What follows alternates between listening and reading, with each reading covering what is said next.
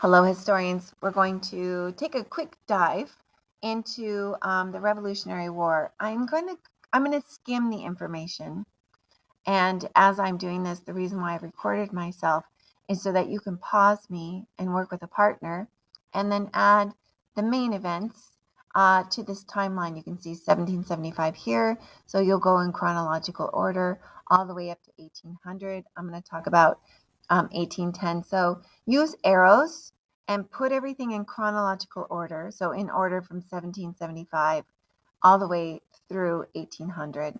And arrows, and then you can write little jot notes up and below of your timeline. So let's go ahead and jump into it. It's, I think, very, very interesting history.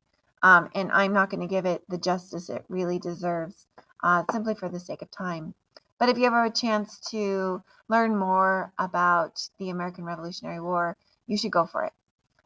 So let's just jump into it. Americans win. I know that surprised you. So let's talk about when the war begins. Let's see if I can get my computer to work with me. It's broken. There we go. So at the beginning of the American Revolutionary War, it seemed like Britain had all the advantages. They were the leaders in manufacturing. They produced more ships, more weapons than colonists. They had an established government, and the colonists were starting from scratch. The colonist Continental Congress, they struggled to pay for the war. They didn't have authority to collect taxes. So Congress and states, they just printed paper money. And you can see here examples of paper money. And so this produced inflation that damaged the economy. Continental soldiers were hungry and cold. British troops were well trained and they had plenty of supplies. And so in the beginning, the odds seemed very slight that patriots could win this war. In 1775, British did not take patriots seriously as an enemy. So 2 months after the defeat at Concord, British repeated their mistake at the Battle of Bunker Hill. So let's talk about the Battle of Bunker Hill. So by fortifying the hills overlooking Boston, patriots hoped to drive the British from the port of Boston. And to retake the hills, the new British commander, you can see his image here, Lord William Howe, he ordered a frontal assault by his soldiers in the middle of the day. Now remember, these are the redcoats. They are carrying heavy packs and they wear bright red uniforms. And British men, as they went to attack, they marched right into murderous fire. So the question is, why did Howe put his soldiers in such a dangerous position? So you can see a detailed map of the Battle of Bunker Hill. You can see, let's move it over here. You can see the blue bits for the American forces, and then you can see the red bits for the British forces. And then you can see this artist's depiction of the event, the battle, and you can just see how bright these coats are and how obvious how they are as targets. Howe wanted to win the battle despite giving the Patriots every advantage. His point, he wanted to prove that, quote, that trained troops are invincible against any numbers or any position of untrained rabble, comparing colonists to rabble. So instead of proving Howe's point, the British, they suffered a bloodbath. They charged twice unsuccessfully. On the third charge, they were only able to capture the hill because Patriots ran out of ammunition. So technically, the British won the battle, but they suffered more than twice of the Patriot casualties. But the Patriots really won a psychological victory. Because remember, Britain is the most powerful military in the world. So January 1776, about 6 months after the Battle of Bunker Hill, Colonel Henry Knox, he arrived in Boston with cannons to reinforce Patriots that were just outside of Boston. And Knox's men had hauled the cannons hundreds of miles from upstate New York. So you can see this map. They're going to come from Ticonderoga, and they're going to make their way all the way to Boston, these heavy cannons. So Ethan Allen, this man down here, so this is Knox, and this is Ethan Allen. I love how Knox has a cannon, because that's like epic. Ethan Allen, his militiamen, they captured the cannons from Fort Ticonderoga. So March 1776, with these cannons shelling both Boston and the British ships in the harbor, British abandoned Boston. So Lord Howe continued to pursue a misguided strategy. The British thought they were fighting a traditional European war. They believed the Patriots would surrender if Howe could defeat the Continental Army and then capture the major seaports, including Philadelphia, the Patriots' capital. But the British accomplished these goals and they still lost the war. So the British never fully understood that they were fighting a different type of war, a revolutionary war. Patriots understood that it was a struggle to win the hearts and minds of the civilian population. So instead of surrendering after setbacks, Patriots, they kept on fighting. Thomas Paine wrote an inspiring series of essays called The American Crisis, and leaders like George Washington would read these essays to encourage his troops to keep going. Meanwhile, the British hired German mercenaries. These are soldiers who fight. You hire them and they'll fight on your country's behalf. They're called Hessians. And Hessians had a brutal reputation. Patriot persistence was owed much to George Washington's leadership. Washington realized that to preserve his Continental Army from destruction, he could not risk everything on a major battle if the conditions were unfavorable. He was outnumbered, he was often outmaneuvered. Washington lost most of the battles, but what he was good at was a skillful retreat, and that saved the army to fight another day. So by preserving and inspiring his soldiers, Washington sustained them through incredible hardships. His army was small but committed. They were hungry. They wore ragged clothing, and they suffered terrible casualties. By preoccupying the British Army, Washington's Continental Army freed local militias to suppress those loyalists that were out in the countryside. So, to succeed, the Continental Army needed aid and support from the civilian population. So throughout the war, women's work was crucial. Women ran farms and the shops. The husbands and sons went off to fight. The women made the clothing, blankets, shoes for soldiers. The British Navy blockaded the ports, so it made anything imported scarce and very expensive. A few colonists took advantage of the shortages by profiteering and selling in-demand items at very high prices. And another unfortunate thing was that patriots caused inflation because they just made and printed paper money, and so the value of money decreased. And it also worked out for patriots that if farmers sold their crops to patriots, they would be paid in continentals. So you can see there's a continental here for $3. So if a farmer sold patriots their crops, cattle, they would be paid in this paper money issued by the Continental Congress. And if the Patriots lost, this money would be worth nothing. And in turn, the British Army, they paid for their supplies in gold. So that was very difficult to navigate as well. During the war, some women, they followed their husbands into the army. They received rations. And what the women would do would maintain camp and do the washing and make meals and such like that. A few women even helped fire cannons, or they served as soldiers masquerading as men. Deborah Sampson, she won a military pension from Congress for her service. And Mary Hayes, she's also known as Molly Pitcher, she delivered water to troops during the battle at Monmouth. And legend has it she even stepped in and took her husband's place at the cannon. So women were definitely involved in the American Revolutionary War. So early 1776, after the British left Boston, they decided to attack New York City and cut New England off from the rest of the colonies. So September 1776, Howe captured New York City after winning a series of battles. There were about 30,000 British and German troops that nearly crushed the poorly maintained Continentals. George Washington was forced to retreat back to New Jersey, and he saved his army and the revolution by counterattacking.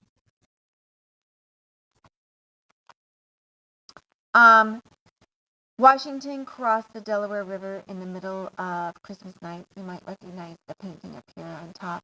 Um, and so Continental surprised a garrison of more than 1,000 German mercenaries.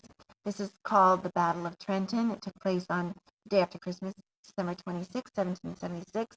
It was a modest Patriot victory, but it really raised the spirits of the troops and supporters at a critical moment when troops are cold and hungry and feeling like they just can't make it.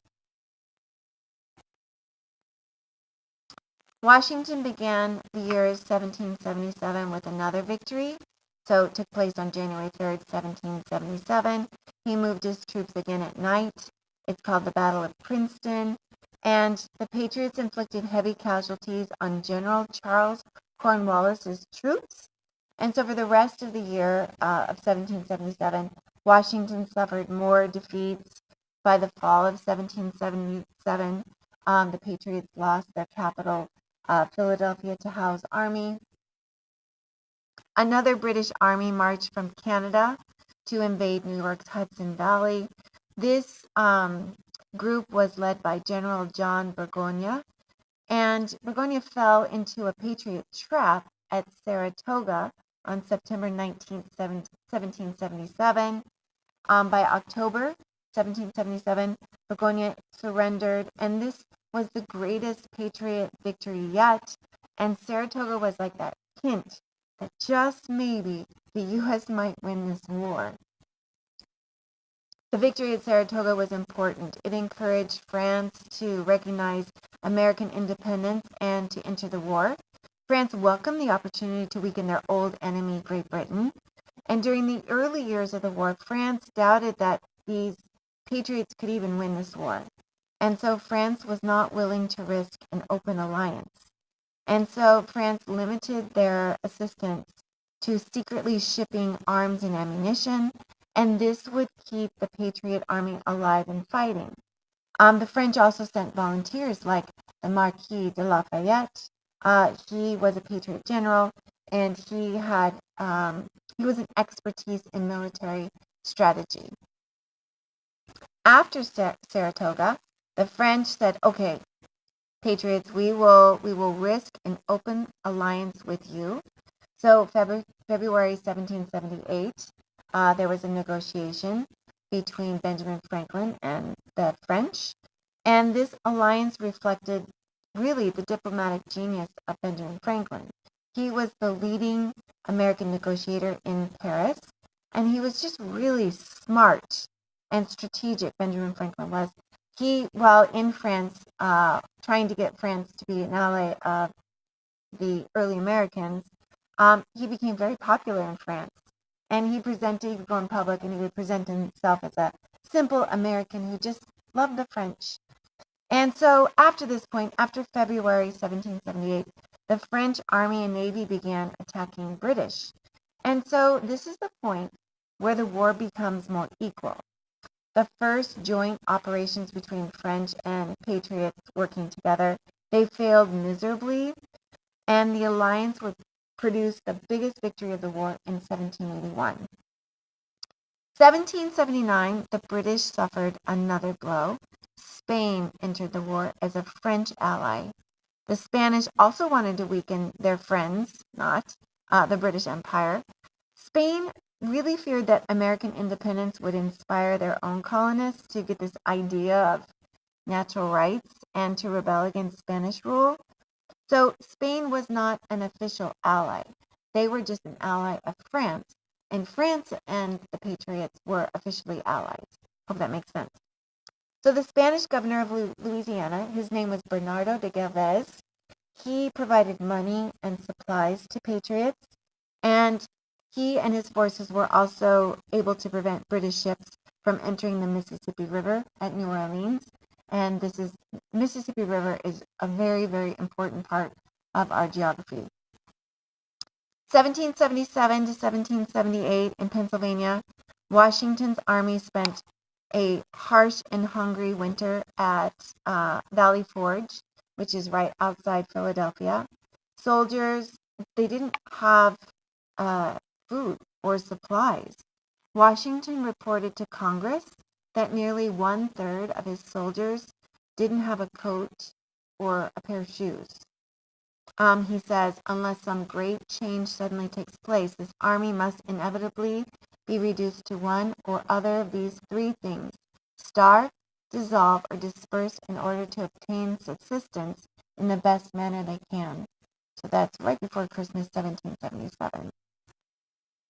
Despite their hardships, Patriot soldiers improved from careful drilling by were supervised by a German volunteer named Baron von Steuben. He came from Germany to help the Patriots. So June of 1778, the British evacuated the capital, Philadelphia. The British retreated across New Jersey back to New York City. And on the way, the British fought off Washington's pursuit at Monmouth, New Jersey. And this is a battle where Continental soldiers really just demonstrated their improved discipline under fire.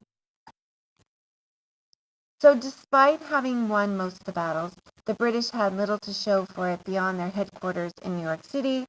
Despairing of winning in the North, the British turned their attention elsewhere. So defying the proclamation of 1763 was a huge issue. Remember, the proclamation is this red line where the British Crown said, colonists, you need to stay on the darker part, and this is for American Indians. Right? So the early 1770s, colonists disregarded the proclamation, and they started to settle west of the Appalachian Mountains. That's west of this red line. So this led to an outbreak of war between colonists and the British. It escalated the frequent skirmishes between settlers and American Indians. And this led the settlers to claim even more American Indian lands. And frontier war was especially destructive. Most American Indians sided with the British because the British promised to keep the colonists in the West. In the East. 1777, with the British urging, American Indians increased their attacks on colonial settlements. Meanwhile, white settlers increasingly attacked and killed neutral American Indians, or they just disregarded truces.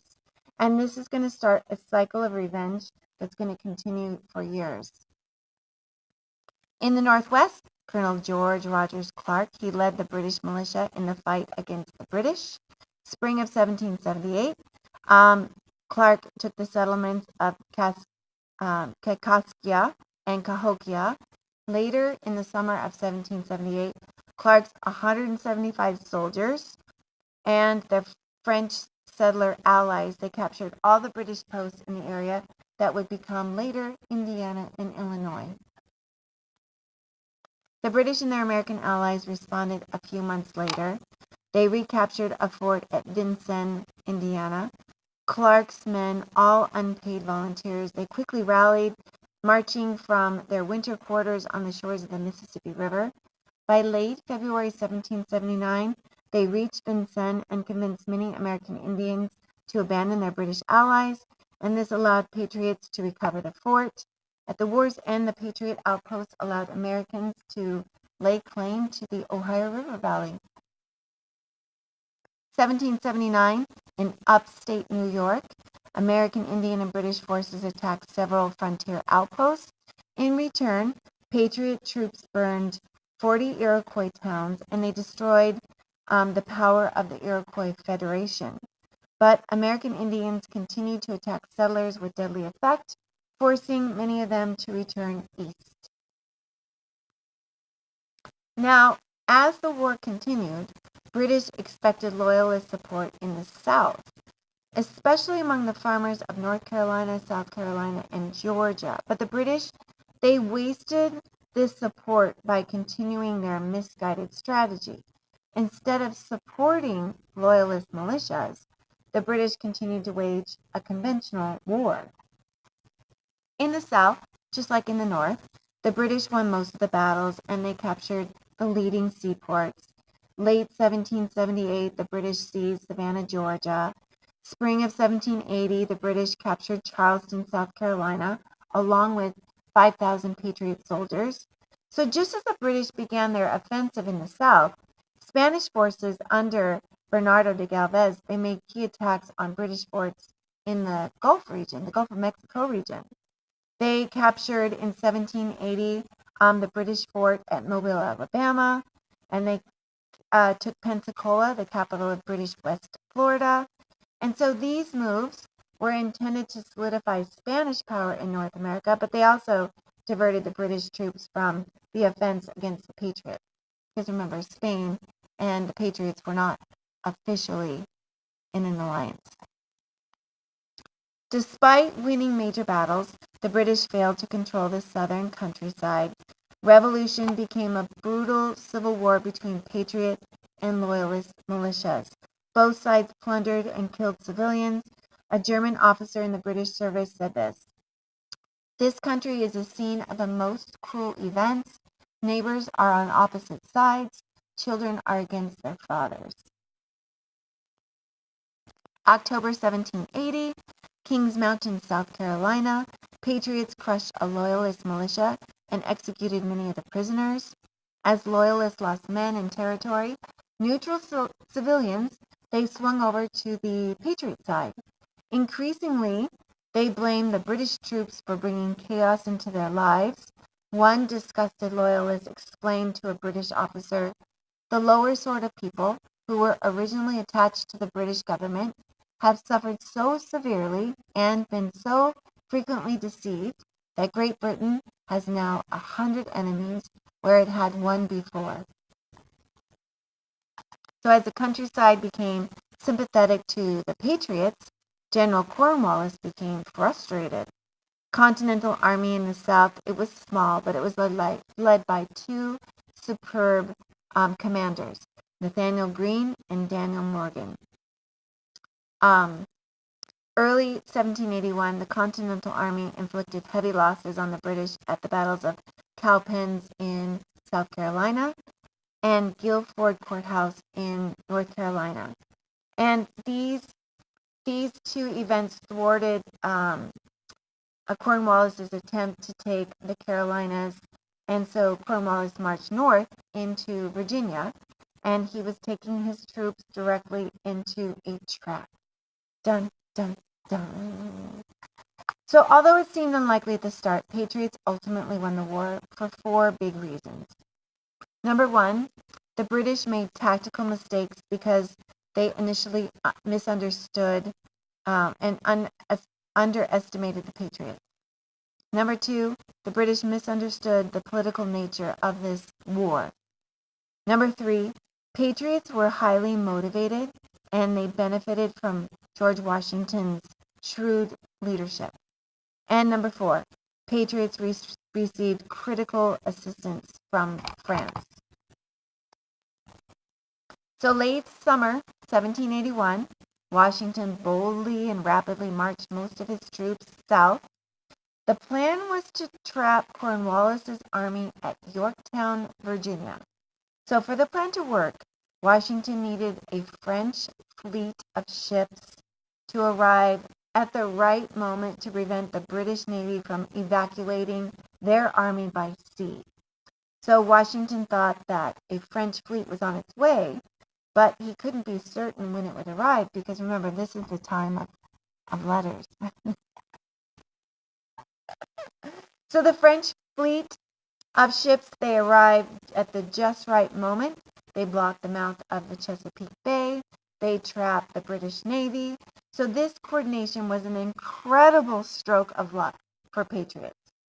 October 19, 1781, the British are trapped by land and sea, so Cornwallis surrendered his army of 8,000 troops at Yorktown. The French had made the critical difference. So at Yorktown, the French soldiers and sailors outnumbered Washington's American soldiers. So thank you, French. So the loss of 8,000 soldiers was a crushing blow to the British war effort after 7 years of fighting, from 1776 to 1782, 7 years. The British public back in England, they were tired of heavy casualties, and they were tired of heavy taxes that they were paying for this war. Because remember, it's right on top of the French and Indian War. So early 1782, there is a new administration that came to power in England, and they were determined to make peace. So an American delegation that included Benjamin Franklin and John Adams, they negotiated a favorable treaty with the British. So 1783 is called the Treaty of Paris. In this treaty, American independence is recognized, and the Americans are granted generous boundaries to the United States. So at the negotiating table, Benjamin Franklin, he secured far more territory than the Patriots had actually won. Remember, the proclamation went down the Appalachian Mountains. And so what the United States includes is all these pink bits. So by making a separate peace with the British, Americans unfortunately strained their alliance with the French. The French actually thought they would control the negotiations, and so France and Spain each had to negotiate treaties with Britain. So you can see here's the Treaty of Paris. And you can see here are the pre-war boundaries of the British. And then now here you have the United States as this read here in 1783. You can also see over here this stuff with Russia. We'll talk about that soon. But you can see how close Russia is to the United States. But we'll talk about that later. Here's a great cartoon. Blessed are the peacemakers. The crown. King. And led by the rope. Of course, tobacco. Yeah, anyway. Let's keep going. So by 18th century standards, the 1700s, American Revolution was really, really radical. For the first time ever, an overseas colony of a European empire, they escaped control of that empire, and they created a Republican Union. And this was always dismissed as not possible and as a dangerous fantasy. So by defying the conventional wisdom of their time, patriots began an enormous experiment. An enormous experiment aimed at creating a more open and equal society. Here I am. Patriots promised liberty and opportunity to people. And some Americans, they won more than others. The greatest winners, I hate saying it like that, were white patriot men that had at least modest property. They secured political rights and economic benefits with Western expansion. And the groups that lost the most were those that were loyal to England, the Loyalists, and American Indians. So the British tried to protect their loyalists by setting conditions in the Treaty of Paris. But state laws and mob violence prevented most loyalists from returning to their homes after the war. 90,000 people, including 20,000 formerly enslaved people, they became refugees. They had nowhere to go. About half resettled in Britain's northern colonies, and many enslaved people, they were simply just sent to the British West Indies and not granted their freedom. In effect, the American Revolution spawned two new nations, the American Republic and the future Dominion of Canada. American Indians were also stunned when the British abandoned them in 1783. The Treaty of Paris absolutely ignored American Indians, and this left American Indians vulnerable to expanding American settlements. In treaties at Fort Stanwix of 1784 and Hopewell in 1785, patriots forced American Indians to give up massive tracts of land as the price of peace. And then more settlers surged westward. So 1790, more than 100,000 Americans lived in Tennessee and Kentucky. And so it's safe to say that the revolution was a disaster for American Indians. Women gained a few political or legal rights as a result of the Revolutionary War. They won respect based on the new concept of women as, quote, Republican mothers. Abigail Adams and Judith Sargent Murray are examples of Republican mothers. So this is basically the Republic needed virtuous citizens, and those little boys would learn virtue from their mothers. And so this invited women to speak on issues that affected their ability to raise virtuous children. So men would be virtuous citizens, and daughters would raise sons that would be virtuous citizens. So that's the Republican motherhood. It's also called the cult of domesticity. The revolution inspired some women to seek a larger voice in public affairs. There is a famous letter of 1776 where Abigail Adams, you can see her portrait here, she asked her husband to quote, remember the ladies in drafting the Constitution. And although John Adams respected his wife, he dismissed her request, said it was ridiculous. And this law reserved, there were laws that reserved legal and political rights to husbands. Widows could vote only in New Jersey, but wives could not own property. They couldn't make contracts, as this was the norm in Europe at the time as well. Changes for African Americans. Slavery seemed to be inconsistent with the Enlightenment ideals of the Revolution. 1776, 1 of every 5 Americans was of African ancestry, and the majority of these people were enslaved. Most Americans, including some patriot leaders, they accepted slavery as natural. British and loyalist critics, they mocked patriots as hypocrites who spoke of liberty while holding enslaved people. In 1778, the governor of New Jersey confessed that slavery was, quote, utterly inconsistent with the principles of Christianity and humanity, and in Americans who have idolized liberty, peculiarly odious and disgraceful. The revolution inspired many enslaved people to demand freedom. In northern states, some enslaved people petitioned legislatures for emancipation, and they sued their owners in courts. 5,000 African Americans joined patriot militias, the Continental Army or the small Continental Navy, in return for a promise of freedom. Southern states feared arming Black Americans would be a threat to the slave system, and at least 50,000 Southern enslaved people escaped to join the British. The revolution led to emancipation in the North. Slavery was not critical to the economy, and enslaved people only numbered about 5% of the population in the North. Critical is a hard term about the economy. The economy did rely on slavery. Let's not forget that. But while the laws eventually banned slavery in northern states, many northern enslavers, instead of granting their enslaved people freedom, they just sold their enslaved people to others in the South before they could become free. So emancipation failed in the South.